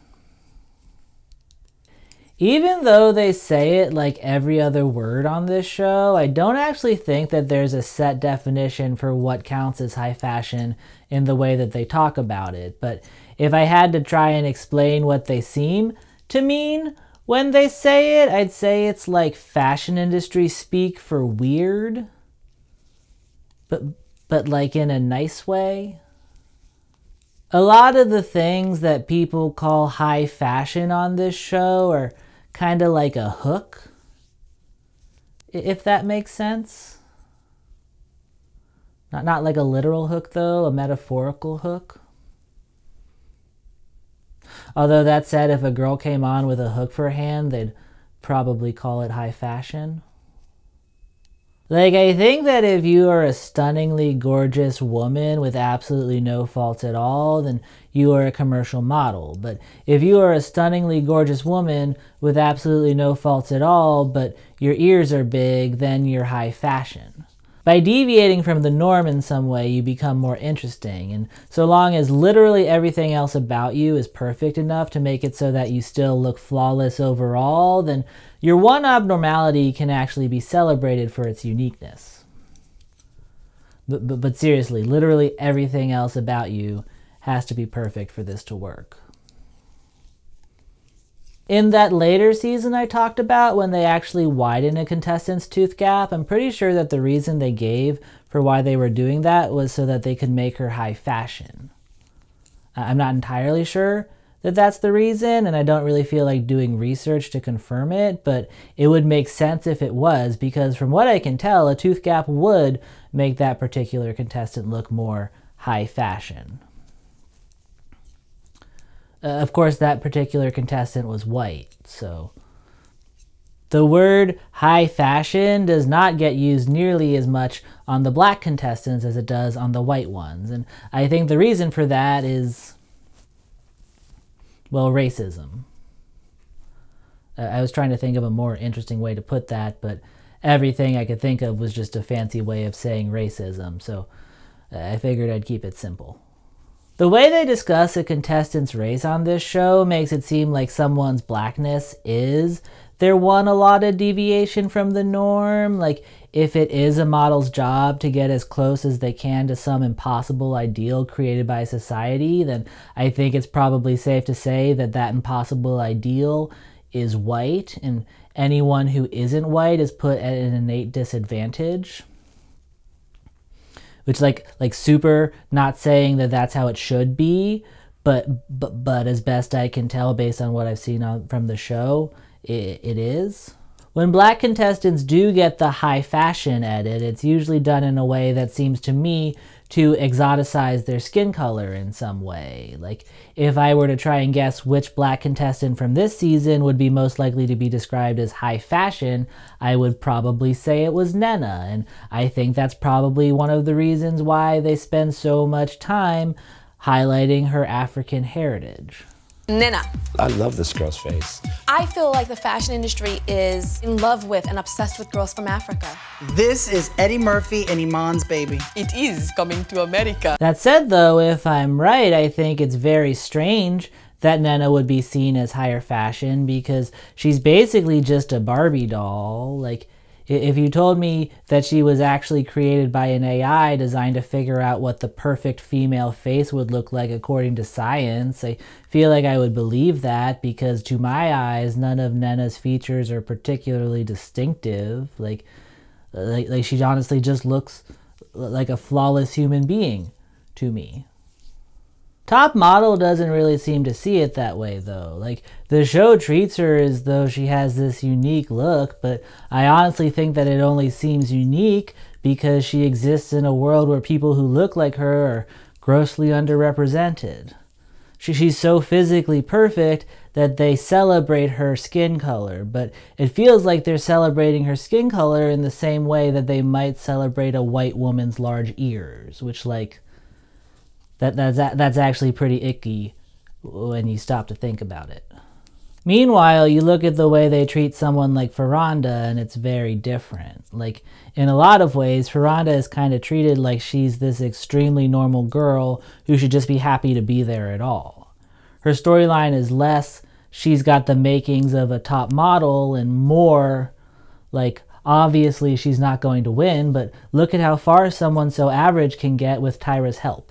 And that's honestly pretty weird to me, because Farronda's features are a lot more in line with what the show would normally classify as high fashion. She's lanky, she has big eyes, her head shape is unusual. She looks like a praying mantis. I know that all sounds like I'm being actively rude, but these are actually all traits that the show would normally celebrate a lot more than they seem to in Farronda's case. Like, this is obviously an extremely difficult game to play, but I do think that were Farronda a white woman, her edit would have been extremely different from what we see here. In a perfect world, Well, in a perfect world, this show wouldn't exist. But in a world where everything is perfect except the existence of top model, I feel like Ferranda would have been treated more as the sweet, quirky girl, like Norelle or Allison. I did those weird hand motions to remind myself to put up pictures of them in the future so that you guys know who I'm talking about. Hopefully I remembered. Don't fuck this up, future Willie. This archetype is designated for fan favorites who are so physically interesting that their storyline is usually about figuring out how to harness their unique features for good, and if they're able to do that, they usually go really far in the competition. That said, despite having similarly unique features, Ferranda's appearance is rarely ever treated like the selling point that it is for the quirky girls. Instead, she's treated like this lovable also-ran who survives solely on the strength of her personality in a way that, again, leads me to believe that the show never really thought of her as someone who might win. Like, maybe this is just the opium talking, but the more I think about it, the more it feels like it's not a coincidence that they're constantly talking about how tall Sarah is, but they never mention how tall Ferranda is, despite the fact that they appear to be the same height.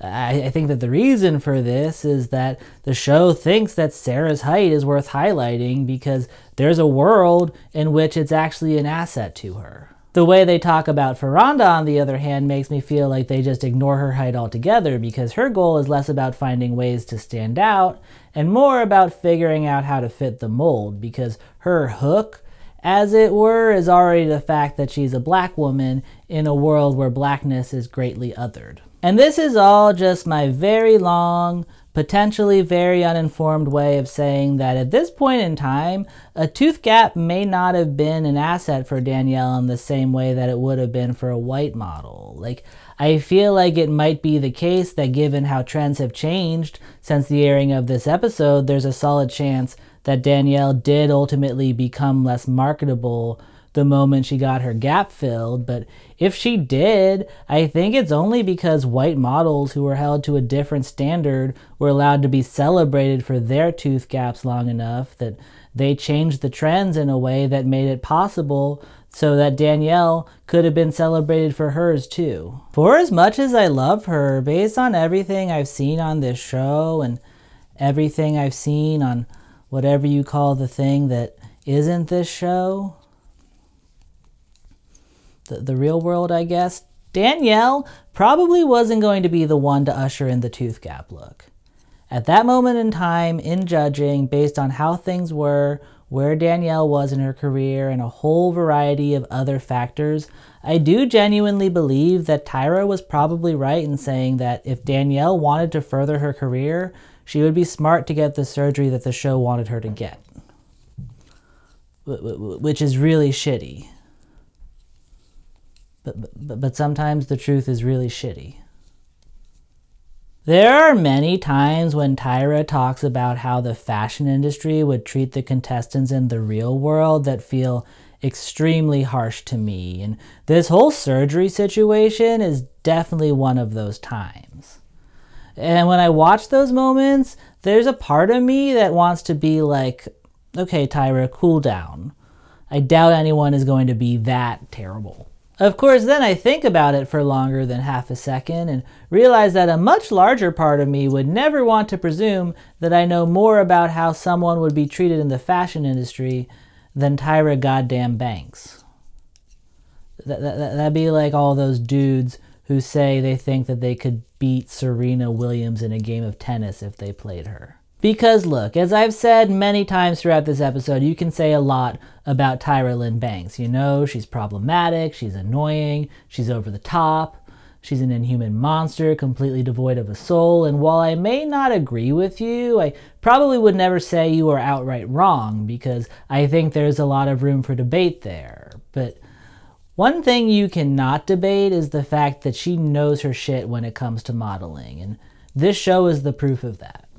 Which, like, for as impressed as I always am with how knowledgeable she seems to be on here, know that when I say that the show is proof that she knows her shit, I'm not talking about that.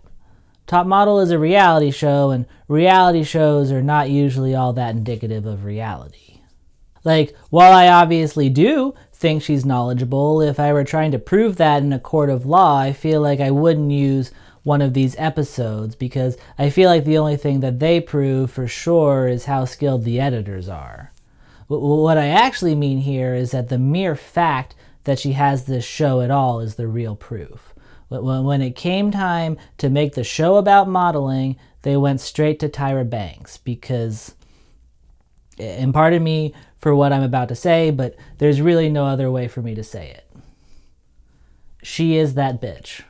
If I were to ask 100 people to name 3 models, I feel very confident in saying that 100% of those people would include Tyra on their list.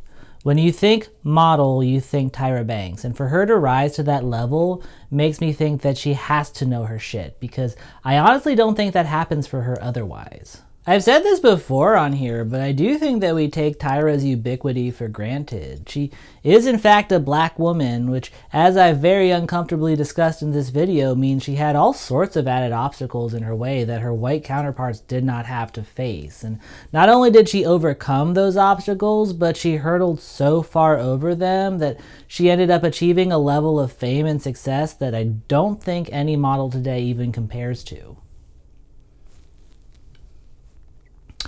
Well, actually, there are a few I can think of who kind of come close. Remember that model I talked about seeing on The Real Housewives earlier, who didn't really seem like she was doing all that much besides being hot in front of a camera? Yeah, she went on to become Gigi Hadid. Actually, I guess she was probably Gigi Hadid then too, but Gigi Hadid just didn't mean the same thing as it does now. Although, actually, I guess there's a chance that she wasn't Gigi Hadid. Gigi Hadid does sound like a name you make up for yourself when you decide that you want to become a model. Whatever, I'm rambling, but my point is that she's very big. And look, this is not to talk ill of Gigi Hadid in any way. Not that she would ever notice or care, but that said, she seems nice, and I have no doubt that she works very hard. Still, I do think it's very funny that the person who made me realize that making it in the fashion world didn't always mean being some hyper-qualified savant like Tyra is also the person who may very well be the closest thing we have to a modern-day supermodel. Although that said, it does make a lot of sense when you stop to think about it.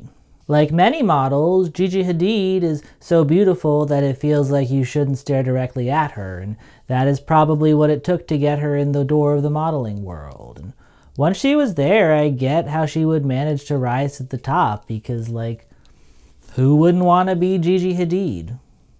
She lives this glamorous life. She grew up in a mansion in Hollywood. Her mom's a real housewife. She dated one of the One Direction guys. She's friends with the littlest Kardashian, I think, and she seems to blast photos of their friendship out onto the internet for millions of people to see. If you're trying to hire someone that people are going to want to look at and say, I want to see myself in that person, then you'd honestly be stupid not to hire her. She also has a lot of other things going for her that are bound to make her path to becoming a model a lot easier. She's the daughter of a former model, so my guess is that she knew a lot of people in the fashion industry even before she started out.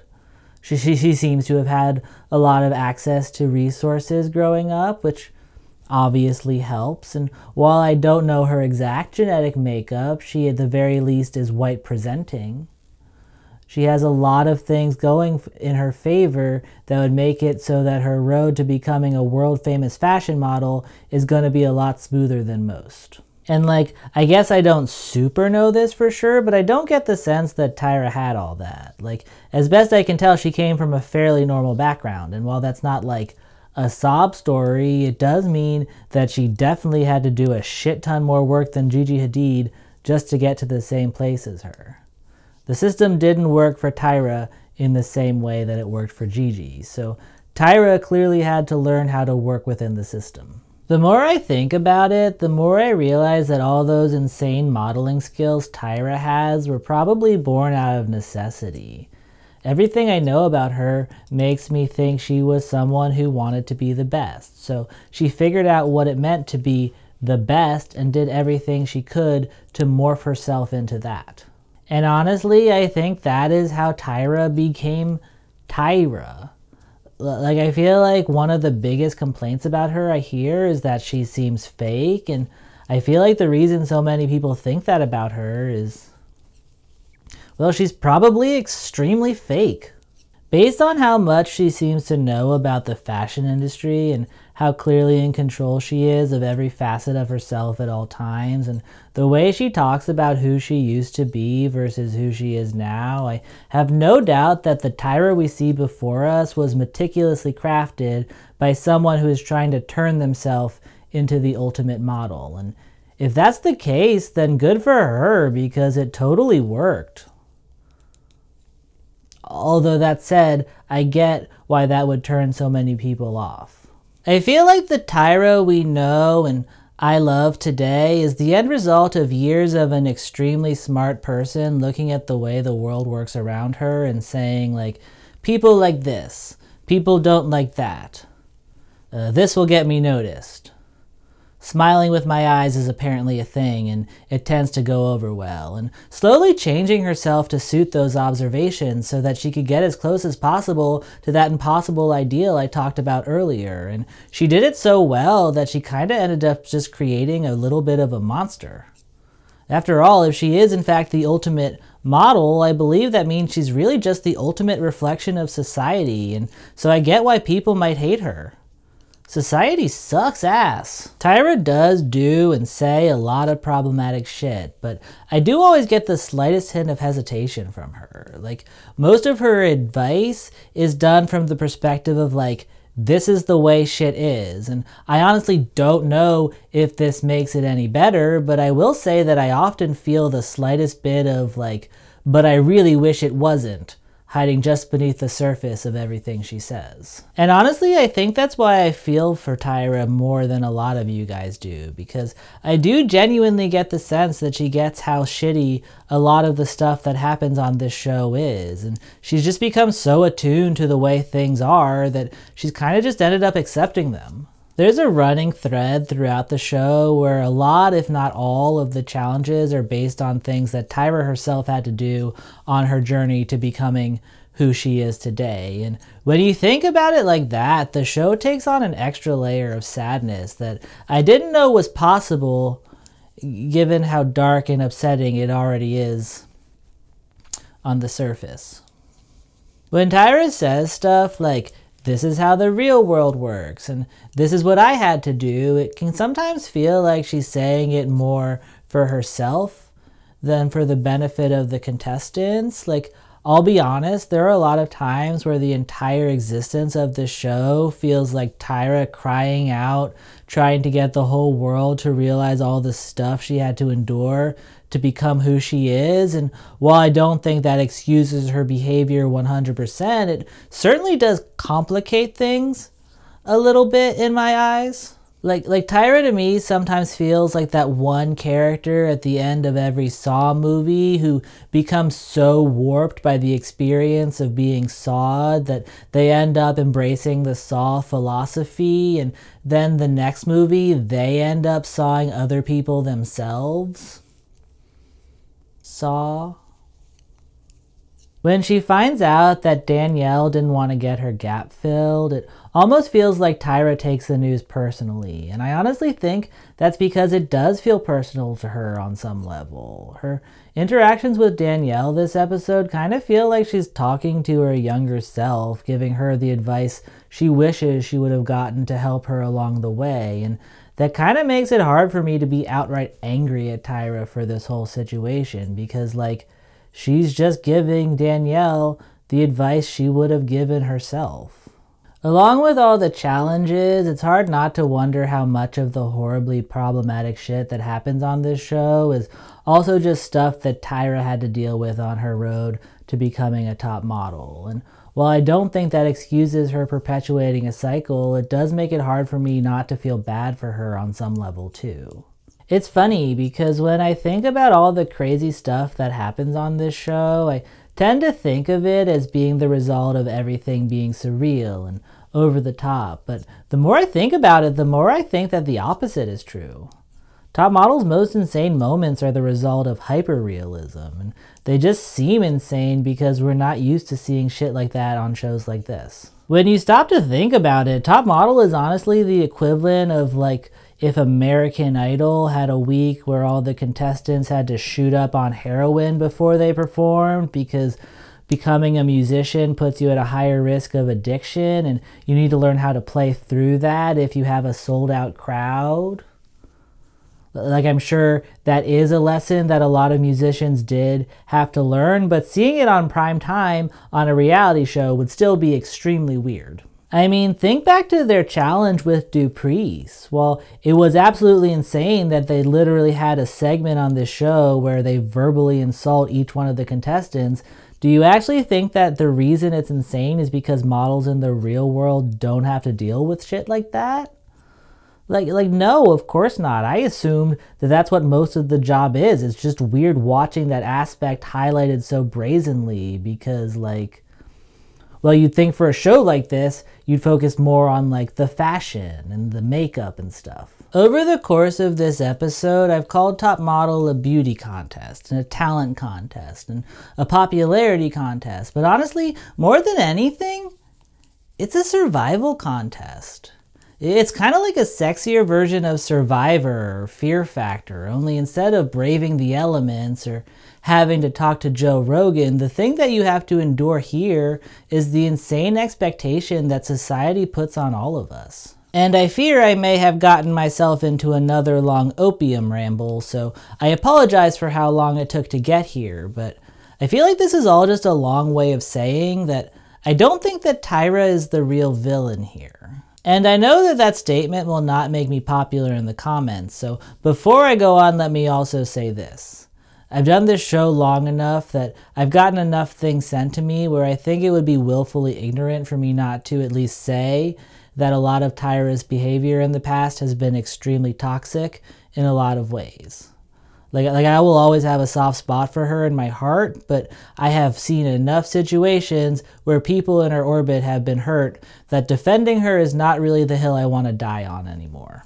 That said, well, I'm not going to fight anyone for saying that she handled this whole Danielle situation in an extremely shitty manner. I also think it would be extremely disingenuous of me to sit up here and be like, I can't believe that Tyra did this. What an asshole she is, like I'm sure a lot of you wanted me to do when you clicked into this video. There's one part of Danielle's video that I really wish I could post in here, but again, I do not know how to download videos off of Instagram because I am not good at the tech aspects of this job, so instead, I'm just gonna have to describe it. According to Danielle, there's a moment where during her back and forth with Tyra, she says that she was never expressly told that she had to fill her gap in, and Tyra looks at a producer on the sideline who kind of just shrugs, and it was at that moment that you realize that all the drama that happened here happened because there was this unknown third party who was also involved in what was going on. And if you haven't watched Danielle's video yet, I honestly think you should, because I think that that moment is really important. Because it reminds you what Top Model actually is. It's a system. Do I think that Tyra was a huge driving force behind why Danielle ended up filling her gap? Absolutely, but I don't think that any of this happens with just the two of them in a void. There's a whole host of producers who facilitated it, and the dentist who for some reason was willing to operate on a patient who wasn't 100% on the procedure, and to a much, much lesser degree, literally everyone else in society whose tastes and beliefs contributed to someone like Tyra looking at trends and concluding that the gap in Danielle's mouth was probably going to be a liability for her. And like, does that mean I'd ever go up to somebody who said, I don't really like tooth gaps in 2006 and be like, you have blood on your hands? No, of course not. That'd be way too hard to fact check. But that doesn't mean that they don't potentially have some microscopic role in the system that caused this whole situation, because that's what so much of this stuff is. It's a bunch of people shouldering just a little bit of the blame so that eventually that blame becomes so small and spread out that it's just like this tiny little speck that's impossible for any of us to see. We talk about things being systemic a lot, but I honestly think it's hard for a lot of us to really grasp what that even means, because our natural inclination is to try and put a face to things, but by its very nature, stuff like that doesn't really have a face. Like, I get why people want to put all the blame on Tyra. She is so clearly the face of this show, and this show is responsible for a lot of bad stuff happening to a lot of people. Ergo, it makes sense that she'd be blamed for all the bad stuff that happens. But I genuinely think that we shouldn't be treating her like the sole villain here. Not because of whatever affection I might still have for her, but rather because I think that's just way too easy. I don't think that the world actually works like that. Like, don't get me wrong, I do think that there are people in the world that can rightfully be called villains, but I don't think that they ever exist in a vacuum. When you put all the blame on one person, it completely ignores the system surrounding them in a way that can often end up perpetuating the problems.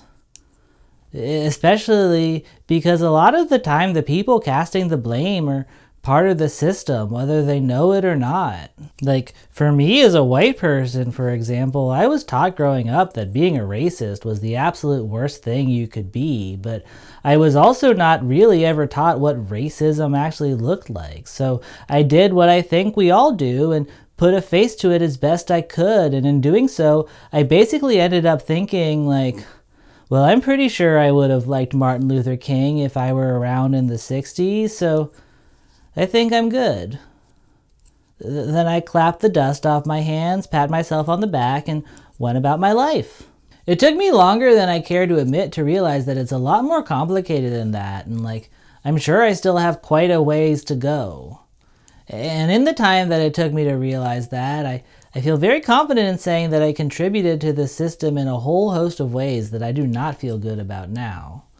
Like, I kind of felt like I know in my heart that I would never hate anyone based solely on the color of their skin or their religion or the country they were born in, and I kind of felt like that was enough, you know? I didn't fit the face I had put the blame on, and because of that, it let me remove any amount of blame from myself. And even recognizing that, it's still complicated because, well, this sort of systemic shit is extremely complicated. Like, I entirely believe that we live in a deeply racist society, but I also believe that we live in a society that hates racists. You wouldn't think that would be possible, but we somehow found a way. And like, not to brag, but I like to think that I also hate capital R racists, so there is a part of me that can't help but want to distance myself from them at all costs. And like, I feel like that has sometimes ironically led me to perpetuating a lot of my own racist behaviors.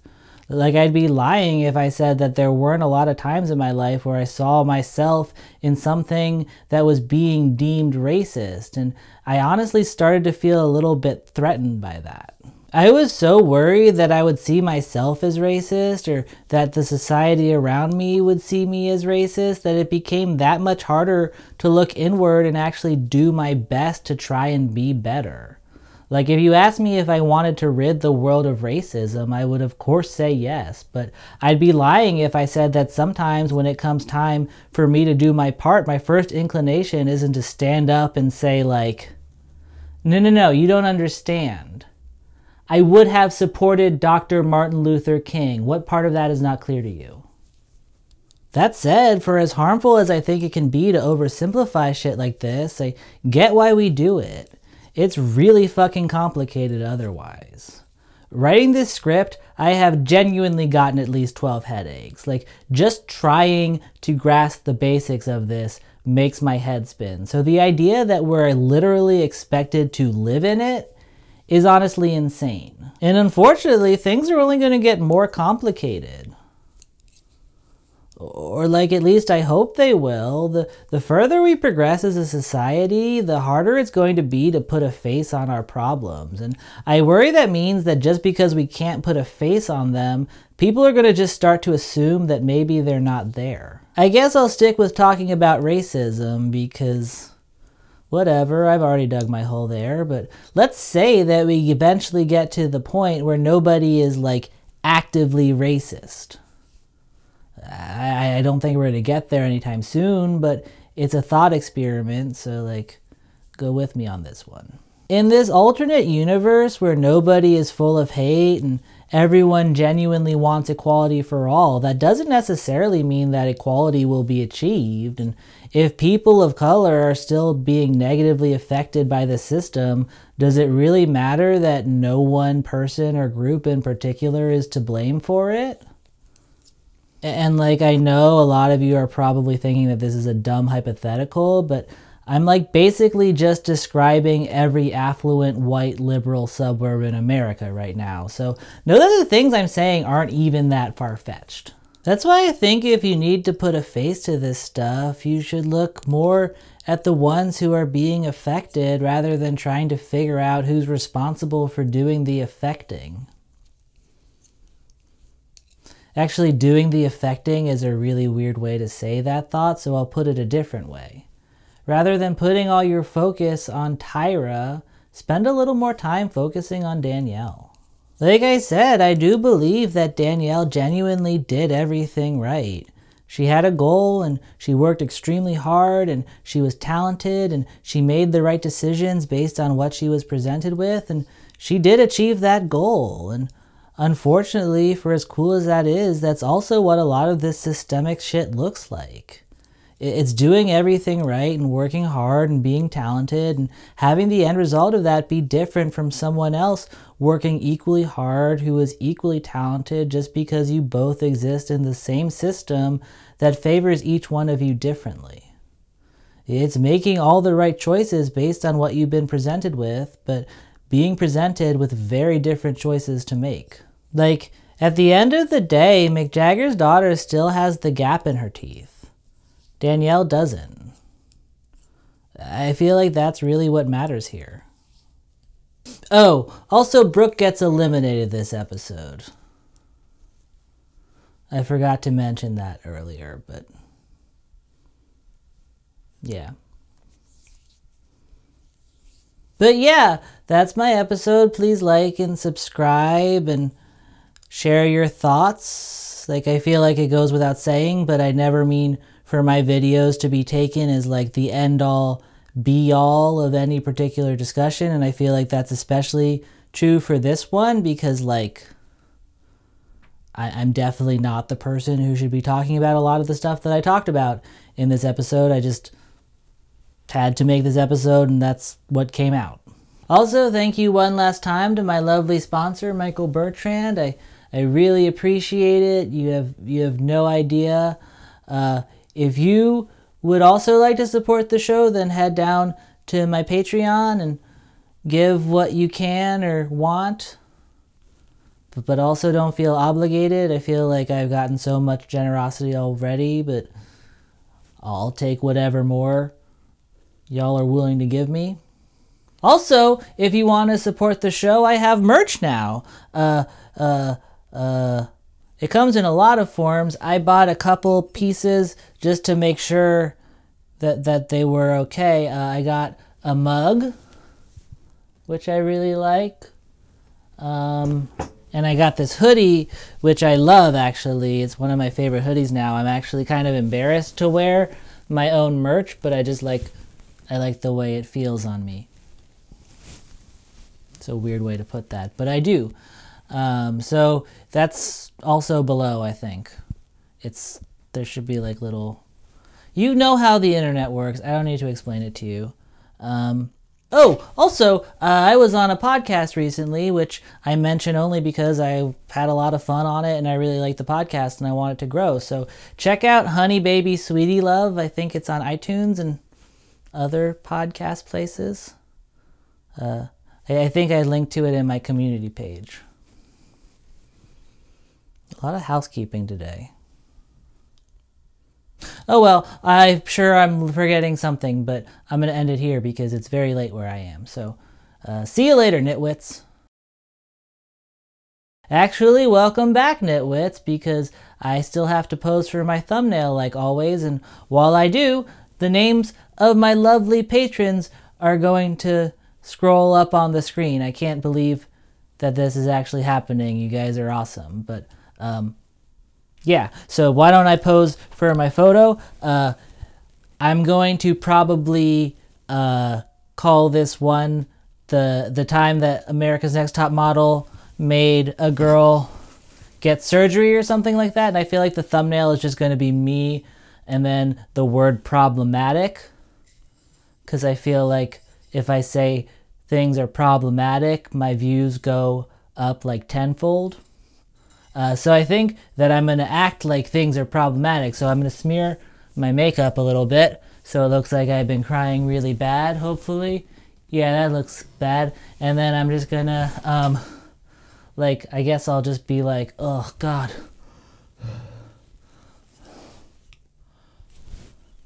So I'll be like, are you kidding me right now? Or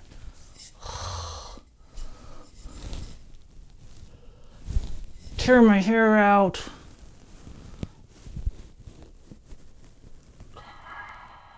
Oh God, it's still wet.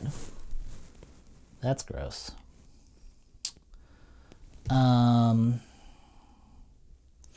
Just like, or maybe, I feel like I should do something with the makeup, so I feel like I should be like,